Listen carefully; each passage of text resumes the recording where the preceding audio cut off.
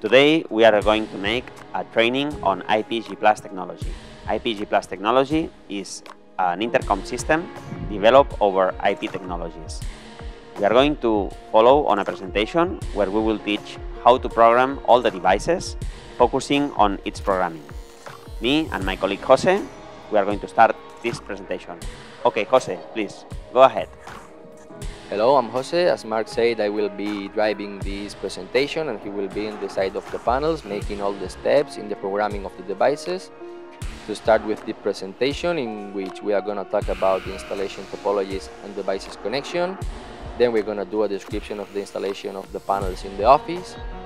And then we're going to talk about device programming modes. To start with the programming, we're going to program the block number 1. Then we're going to do the programming of the general access. And to conclude, we're going to set up the alarm inputs in the Wi-Fi monitor.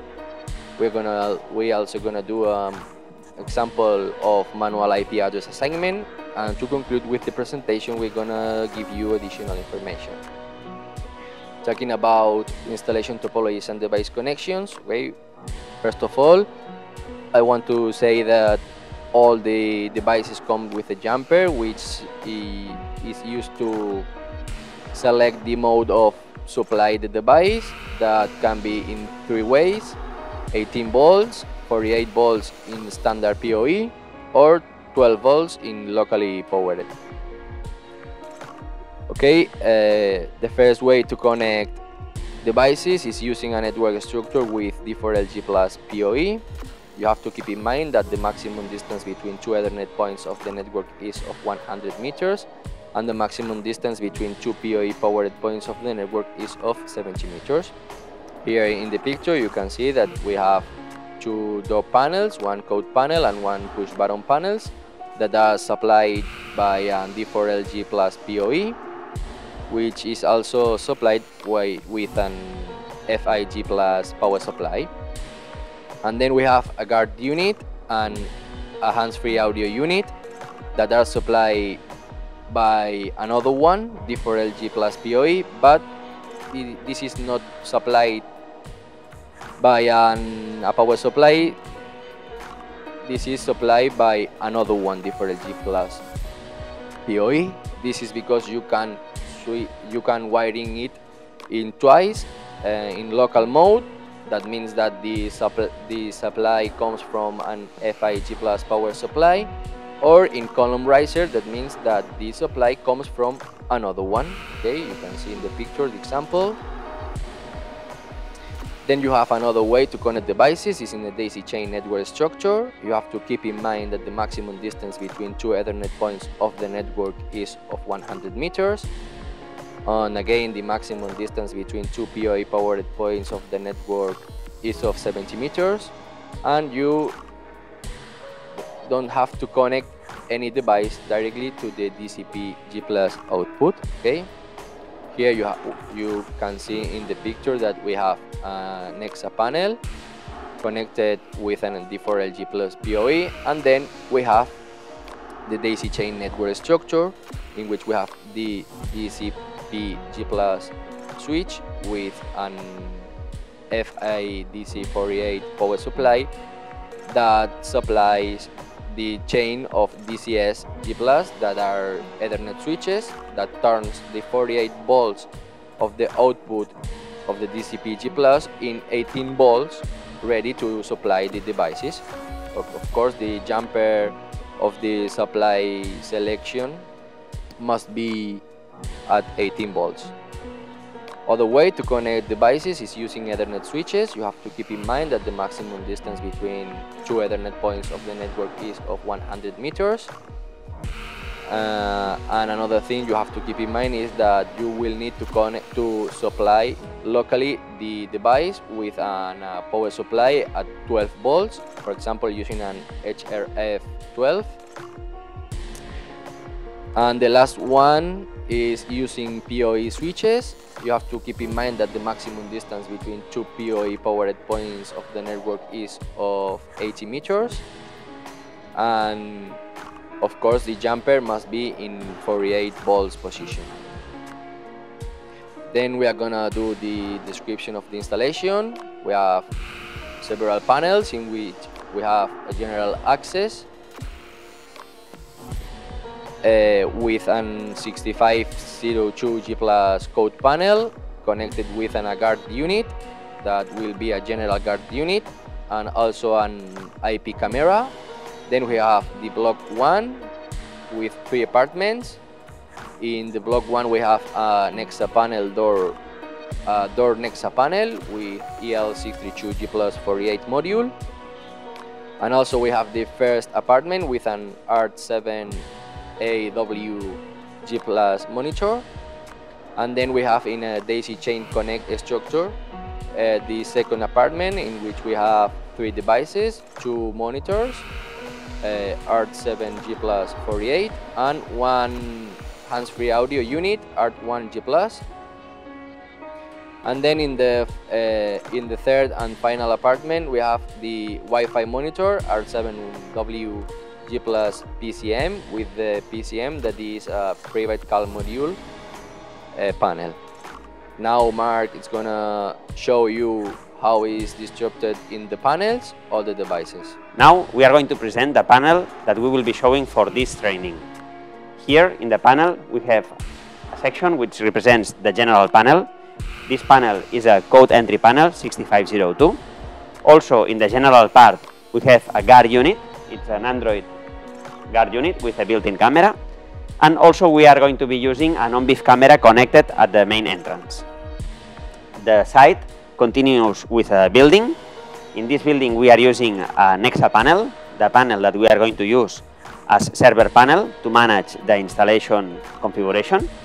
And this panel is directly linked with several apartments.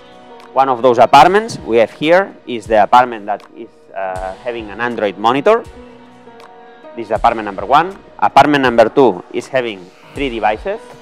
2 of them are monitor units, and one of them is an ART1G+ audio hands-free unit. And finally, we are going to show how to program the monitor with the alarms, the PCM, and the Wi-Fi capability. This is a Wi-Fi monitor, so we will be teaching how to pair the APP and see the properties of the APP. Also, in another training, you can see how to configure the system with the SIP server, SIP PAVX, and VoIP phones. It's possible also to call in between the units with the VoIP phone, even creating groups and making a queuing process. All what the power of the PAVX gives as benefit. So now let's start on how to program the G+ Nexa panel, which is going to be used as a server panel. Now we're going to talk about the device programming modes. We have 2 modes of program devices. Manual mode, directly on the screen or using its push buttons, or via web server. To program the device via web server, you will need to connect your laptop to the network and then type the IP address in the web browser to access the web server of the device. You have to pay attention that all the devices comes with the factory default IP address that is 10.0.0.254. Now we're gonna start with the programming of the block number 1 and programming the master panel. The master panel is the ones who has to be activated during all the registration, because manage all the registration of the devices. You have 2 ways to program the master panel in this case, because we have push button panels with EL632G+ module, as you can see in the picture, and for give the automatic IP address configuration set as master panel, which is the 10.0.14.9, you have to do 5 pushings in the tag button, or for other manual IP address configuration, you have to access the web server. As Mark said before, the first thing we're gonna do when install the system is to program the master panel. First of all, I want to show you that we have a program, a software that search all the IP address of the Golmar systems in the network, and this is the device manager. If I do a search of IPs in this network, now you will see that there is only one IP address. This is the factory default IP address that belongs to the master panel. And now we are gonna do the program of the master panel.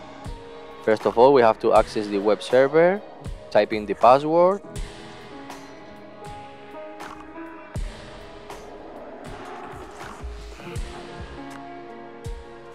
and now this is the web server of the EL632 G+48 module. This is the first page, settings section, in where you will be able to program the module, setting the block number, the door panel number, the floor number. You can change time and date. Also, you can set manual settings of network parameters, but now we are gonna do the automatic settings. Then you can associate a camera, an IP camera, typing here its IP address. In the following page, you can enable the monitor detection. As I mentioned in the commercial presentation, you will need a peer sensor to work with this mode. You can set the illumination LED modes, and you can change the language or disable the prompt messages. Also, you can change the mode of locks 1 and 2. Then in the push button sections, you can set the address to call when you push the different push buttons. Also, you can set the panel in single push button type, because by default is in double push button type.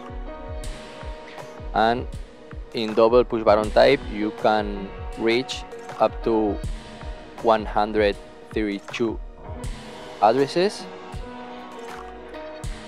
Then in zip servers, you can add the module in a zip server PABX in order to work using extensions.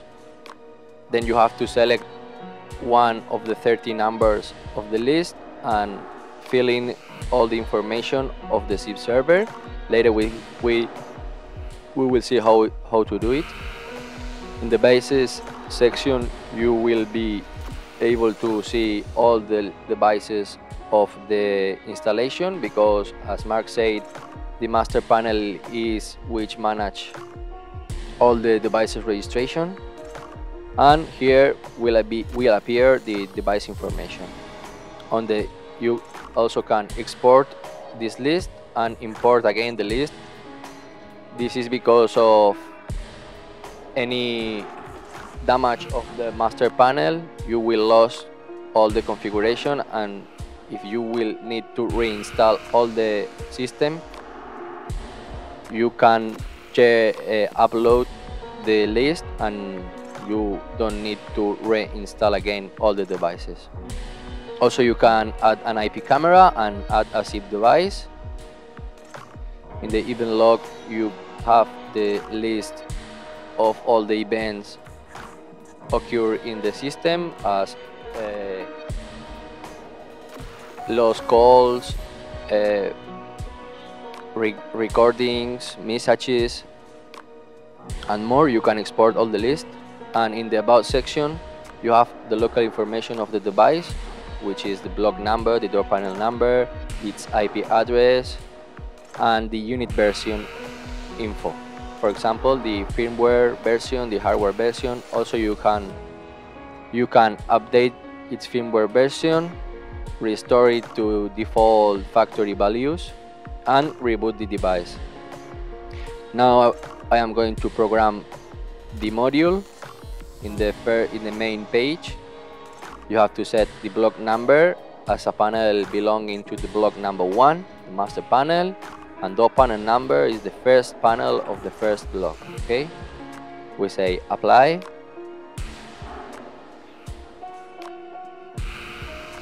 and when we apply all the info, will appear a message in registration. Then if we make a search in the device manager software, when the device will reboot, now it's rebooting, so you can't find nothing. And now, as you will see here, the IP address of the master panel has changed. Before was the default factory IP address, now is the master panel IP address, which is 10.0.14.9. Now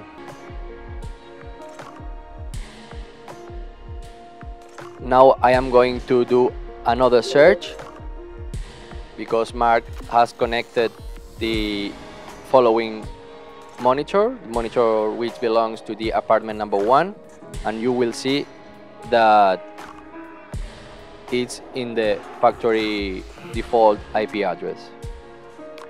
Okay, now I will open a new tab in which I am going to type again the factory default IP address, and I will type again the password,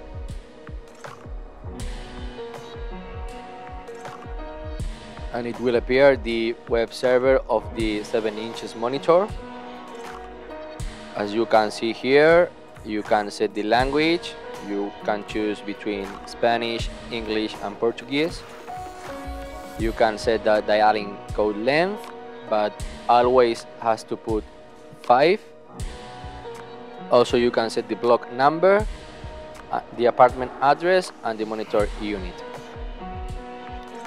Then here in the right hand, you can set the parameter manually of the network data. Also in zip server sections, you can add this device in the server that you have created in the master panel in order to work using extensions. And in the about section, you will be able to find the local information of the device. For example, dialing code length, block number, apartment address, and also the IP address, the gateway, and the unit version of the device in terms of hardware, firmware. Also, you can update its firmware version, restore the two factory default values, and reboot the device. Now we are gonna program the unit. I will set in Spanish language. As I said, now dialing code length number 5, block number, I will say that it belongs to the block number 1. I will say that is the unit from apartment address number 1, and I will say that is the first apartment unit. I will say in apply, and settings will apply. Okay, and now if I go to the when the unit reboot and I go to the device manager, now it's rebooting, so you didn't see do not see nothing if I do a search. But when the unit reboots, you will realize that the factory default IP address has changed and it becomes a new one that you will see. Let's see if you can see it now. No, it's rebooting again.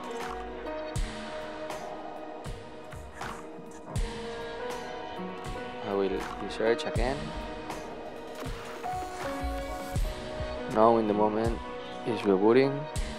Now, works. If I do a search now, as you can see, the default IP address has changed in this new one IP address. Now you know how to do the program via web server of the monitor. I will explain you how to do it in manual mode.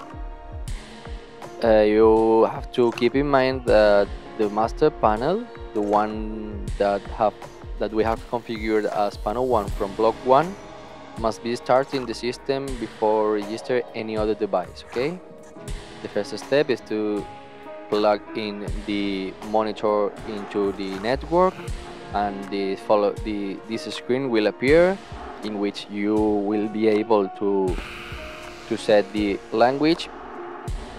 You can set the call digits or dialing code length, that always has to be 5.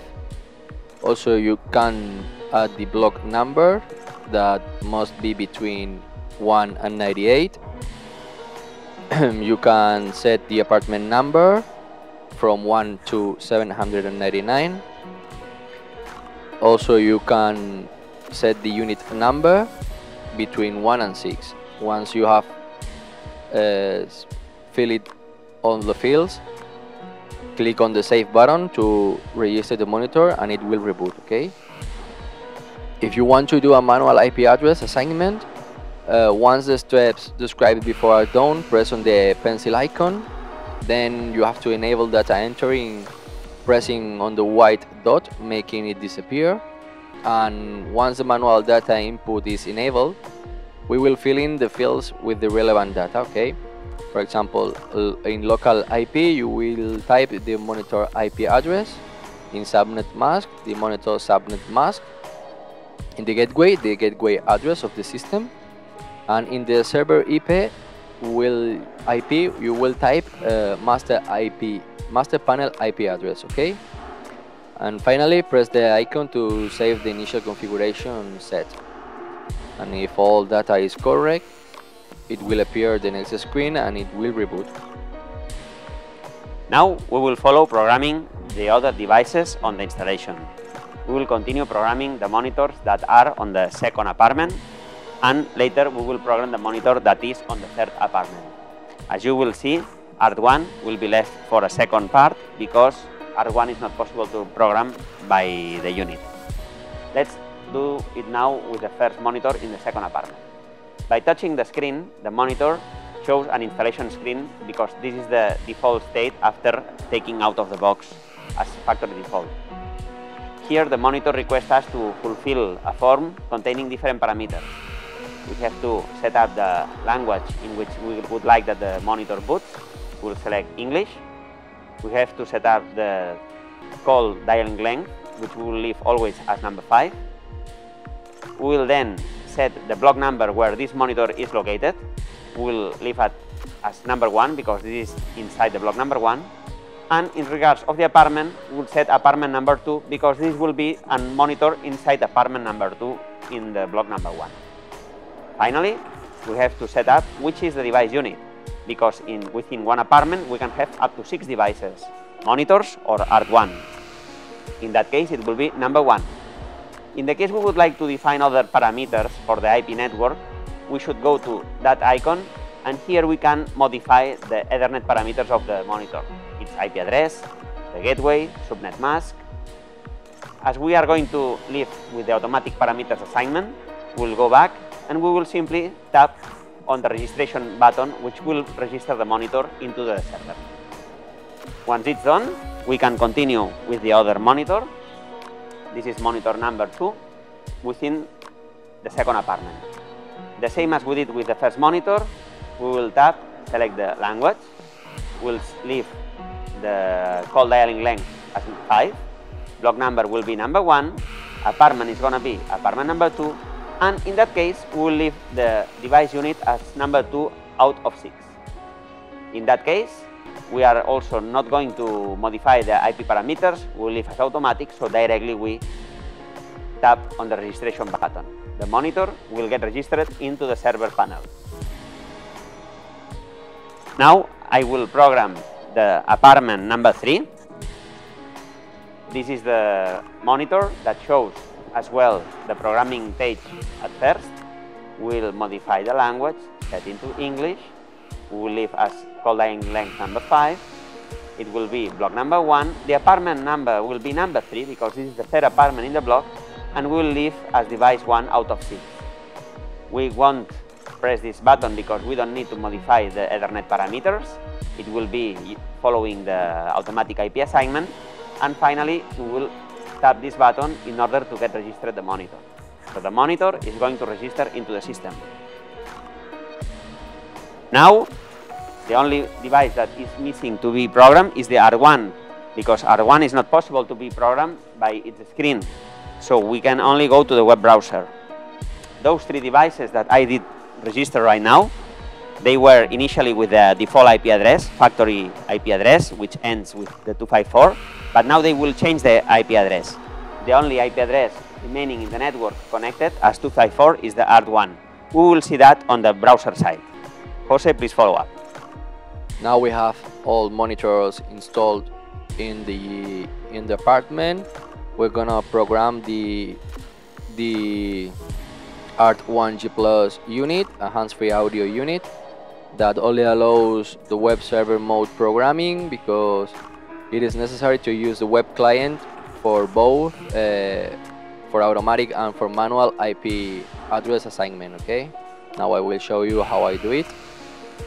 So now if we make a research, as Mark said before, we realize that the 3 devices Mark have just registered have changed its IP addresses, and the only device that remains with the default factory address is the hands-free audio ART unit, ART1G Plus.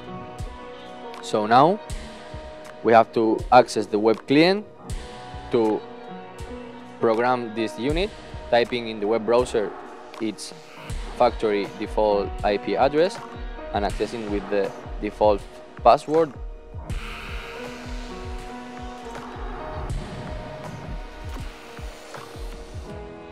And this is the web server of the ART1G Plus.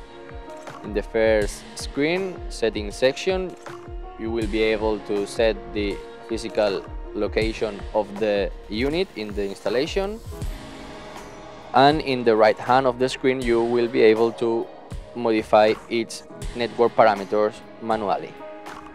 Here we can see that there is a field called guard and it has an address.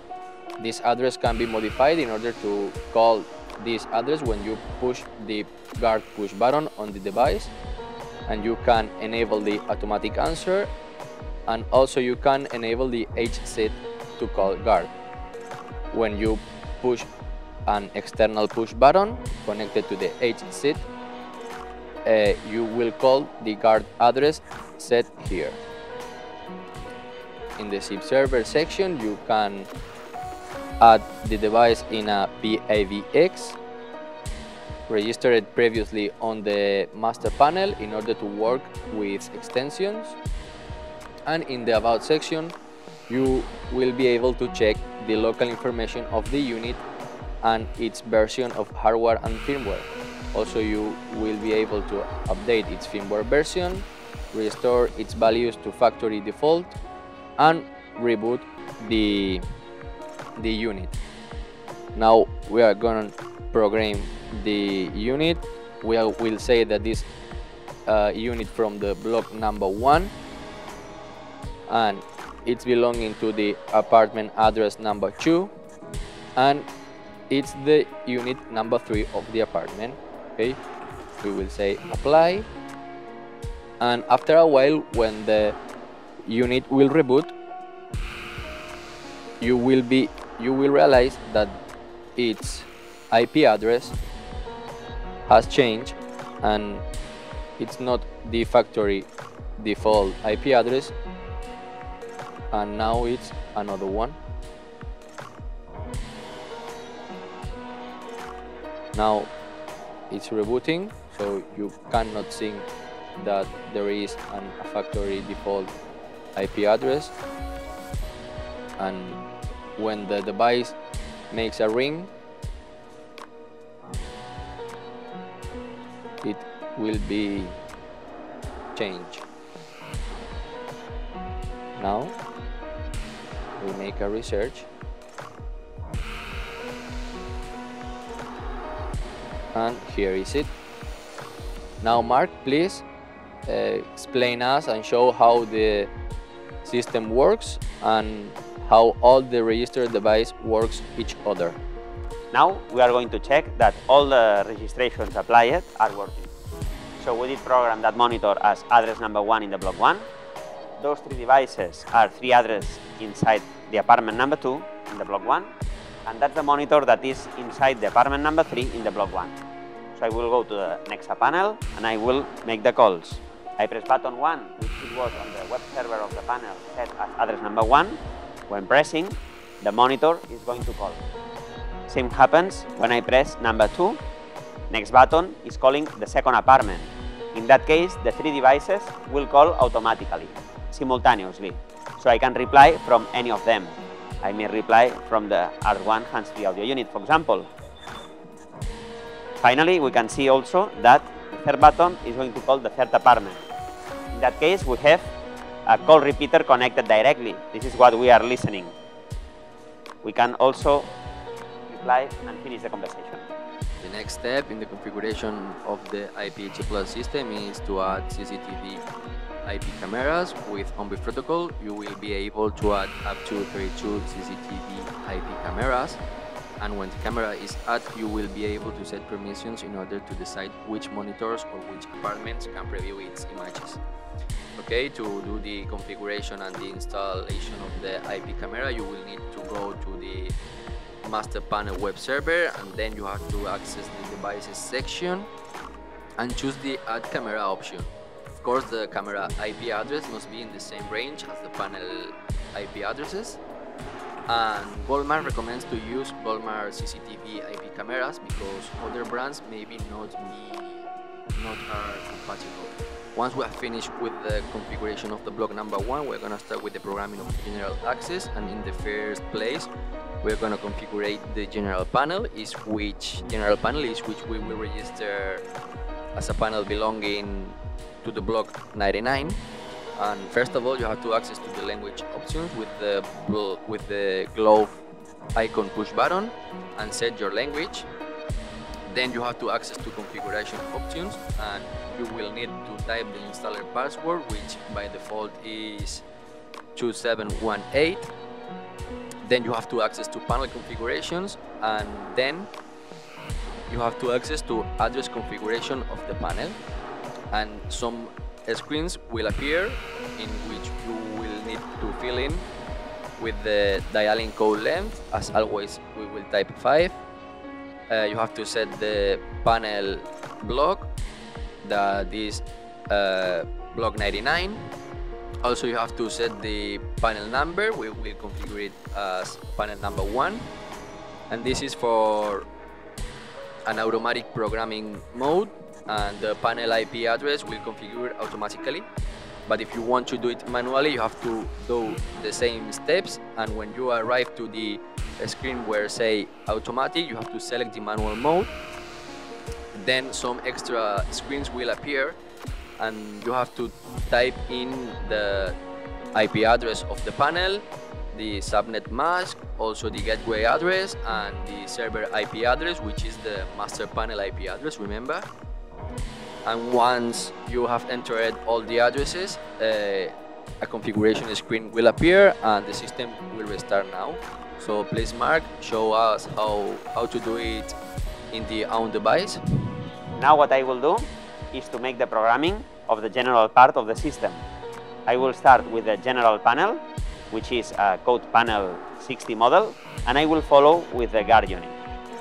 Let's do the programming on the general panel. Right now, we are going to program the code panel 60. By pressing the button, we can go to the tool button in order to start the programming. It will be requested a password that we will type, And now we have to go to the eye and to the geolocation as Jose explained. We will select the dialing call length as 5, as always.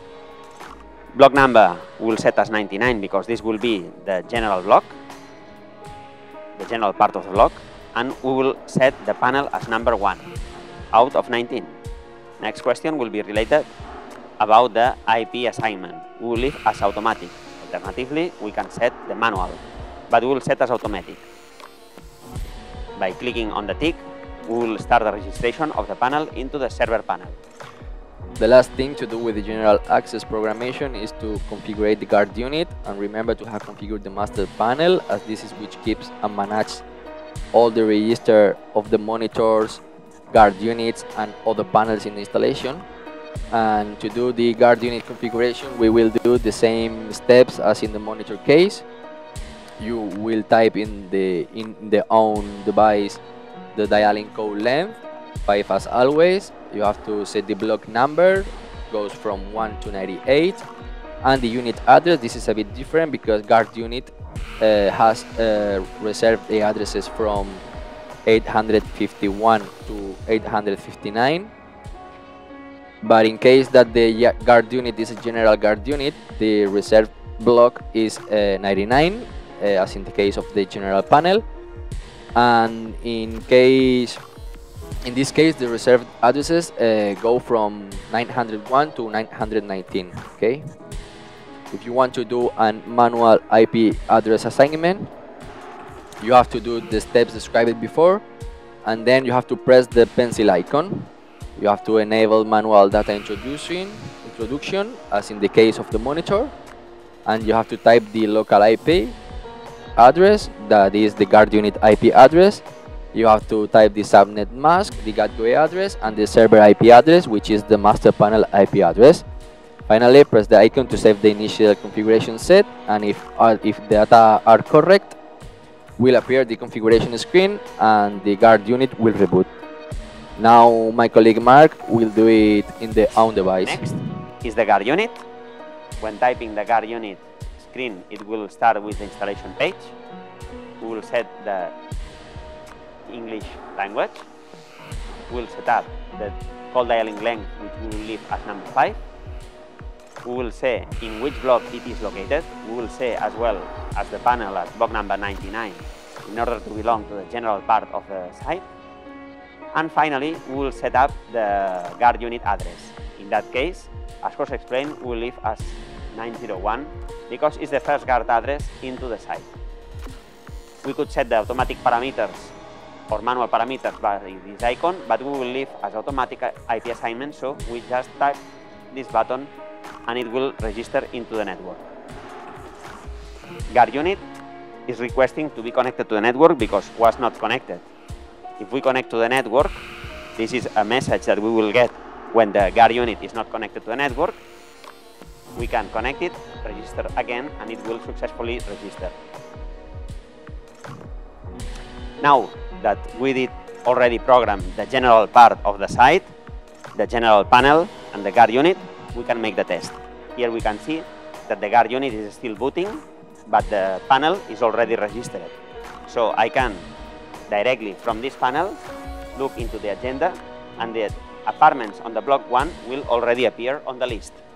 I can choose one of the apartments, for example, apartment number 2, and start a call process. Call is in progress, and the apartment number 2 monitors will start ringing. Alternatively, also we could, from the devices, go into the view menu and auto preview the general panel that we have. Guard unit is resetting, already did boot, and we can also check that from the guard unit we are able now to intercom with any of the apartments. If we don't know the dialing code of the apartments, we can simply go into the agenda that is here located. We can edit the agenda list of the block 1. We can tap all the devices to be appearing in my agenda. Once it's done, we can simply select and call from the guard unit. Devices are going to reply. We can reply from any of the devices and talk. When we are interested, we can finish the communication. As you can see, in the third apartment, we have connected the Wi-Fi monitor with the PZM private call module panel and an auxiliary sounder. We have also connected several push buttons in order to work as an alarm input and another one to work as a doorbell ring. And now my colleague Mark will show you how to program the different alarm zones and how the monitor notify its alarm to the general guard unit or to the owner of the apartment through the G2 Call Plus app. Please, Mark, show it. Now we will see about the alarm setting of the third apartment, which has the alarms already here connected. So this unit will be able to set up the alarms, and we will be able to send the alarms to the guard unit. Let's see how we can program that. Now we are going to see how to program the different alarms of the monitor. This monitor is the R7 Wi-Fi monitor, is equipped with 4 zone alarms. The alarm now is disabled, so we cannot enable arm or disarm the alarm. We have to enable it. Let's go to the settings, to the alarm menu. It will be requested a password to access that menu because it's a protected menu. We have to go to the main settings, and on the main settings we have first to enable the alarm. So now the alarm can be armed and disarmed. The next options are related to the siren alert. We can make this alarm by disabling this option to be a silent alarm. If I enable, I will have to decide about the type of alarm, being able to edit the time that the alarm will last, how many times I would like to repeat this alarm, how many seconds should keep in between alarm repetitions, and the courtesy time for the arming of the alarm.